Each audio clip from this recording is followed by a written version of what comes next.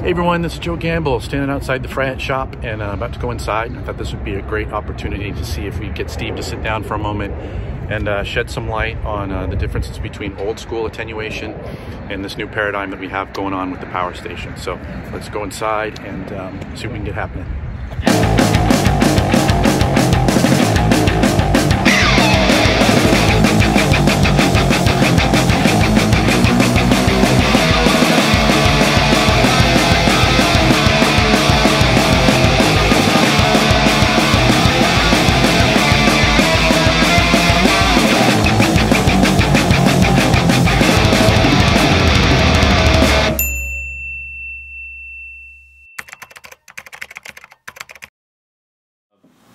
Okay, well, first of all, we're talking about a load of some kind on the amplifier, and for the most part, the load on the amplifier is the speaker. So, what is a reactive load? The speaker is a reactive load. It's got a cone and a voice coil and a magnet, and the amplifier pushes all those pieces back and forth. And because they're mechanical, and because they move, and because paper and the former that the coil is wrapped around, and the metal housing, the frame of the speaker, because all of those things vibrate at different frequencies, they have their little subtle resonances.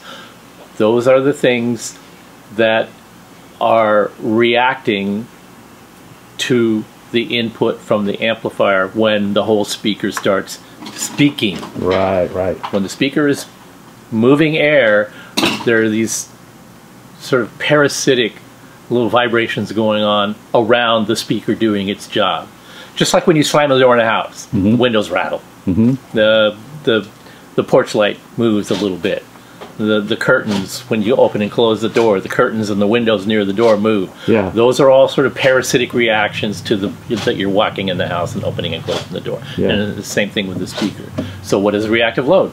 Well, first of all, the load, the speaker has an impedance, and that impedance has a resistance called a nominal resistance.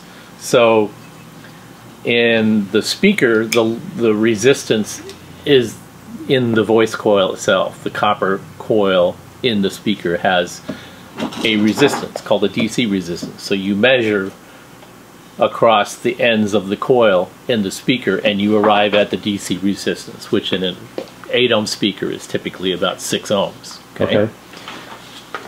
Why is it an impedance? It's an impedance because it embodies those other parasitic characteristics in addition to its DC resistance. And that's inductance and capacitance and resonant frequencies and all those things. When you add those to the stew, those modify how the resistance behaves. So they actually change the character of that resistance, and that character addition and change is called impedance. So that's really the only difference. Okay. It's a river flows at 10 miles an hour, but it curves back and forth, and it goes uphill and it goes downhill, and so all of those external forces applied to the river flowing cause it to go faster or slower, or make more noise as it's going over rocks and less noise as it's going over where the bed of the river is really flat. That would be like the same as impedance to the resistance of the river just flowing against the resistance that the water encounters sliding over the floor. You know, the bottom of the river, the bed. Okay, so in a reactive load, what we're doing is we're just trying to copy how the speaker behaves. Now, in the resistance part, and this is basically part of the load assembly and the power load. This is just resistors in series and in parallel that are allowing us to switch between combinations of these to arrive at 4, 8, and 16 ohms or 2 ohms or whatever. Okay. So they're doing the DC resistance part of the voice coil. All right, so how do we get that turned into impedance?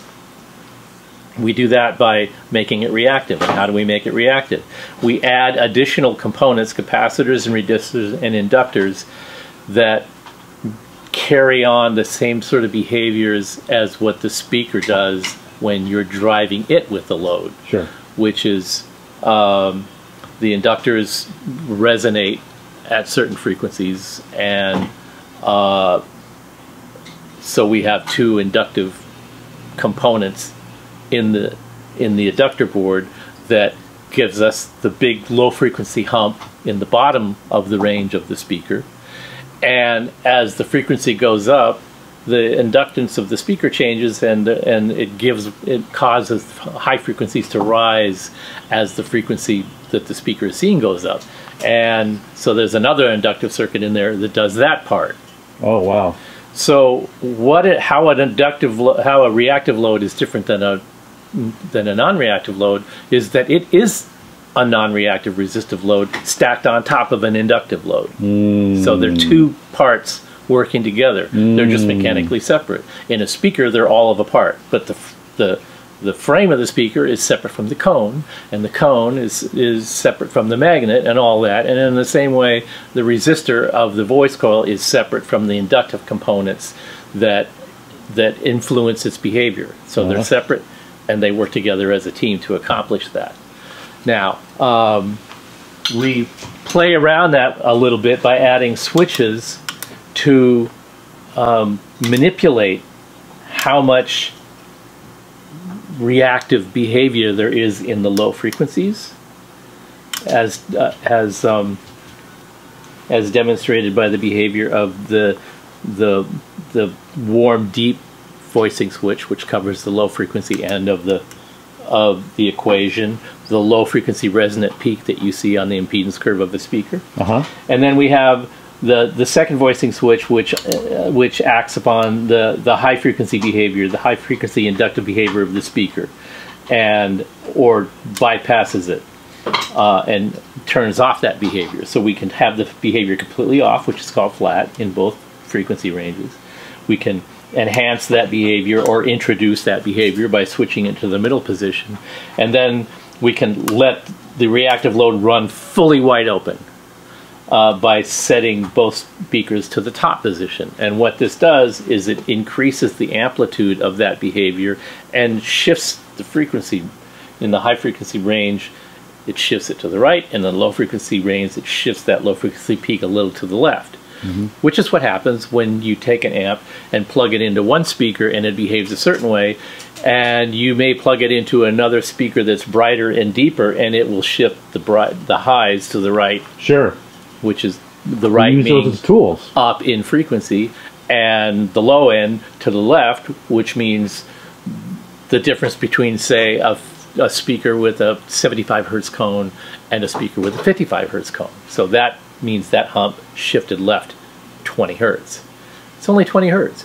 But when you're doing a drop D tuning and you thump mute on the strings, that 20 hertz can make a significant difference in how ass-kicking the sound is, you know, with a lot of gain and clean power behind it. So that is what's important about a reactive load, and how it's different, and how it's very similar to a resistive load. So really the development in the loading technology from the days when everything was just resistive to now is that we've zeroed in on what specific behaviors the speakers are introducing into the equation, and how to mimic those. And modeling tools like SPICE models and things like that help us sort of just look at them. Test equipment allows us to sort of see these things and manipulate them and come up with models of circuits to experiment with, and you can see in real time that, oh, we need a little more inductance. Let's play around with the inductor value a little bit, or maybe change the relationship of the inductance to the capacitance in that part of the filter to get it to do exactly what we want it to do, not sort of arbitrarily what we want it to do. And then there's freaks like us that take it way too seriously and just like get into it really deep and go, you know, there's people out there are going to hear the difference between this and this. Yeah. So, well, let's just give them a switch, you know, like we always do. We're such suckers. Whenever we introduce a product, the first reaction from the customer is, that's really great. You know, it'd be even better if you did. And we, it's like Lucy with the football. We always fall for it. We go, yeah, you know. I think the assumption out there is if you can do a thing, then you can do this thing a little more. Mm-hmm. And the assumption is usually correct, mm-hmm. although sometimes we even fall victim to being a little acquiesce a little too much, to the point where the same person whose idea it was that we should extend that logic a little farther will be the guy that if we go one step too far, they're going to go, man, that's just too many switches. Oh, yeah, that. Right. Yeah. So that's always the battle. Complaint. Yeah. It's always the battle. Yeah.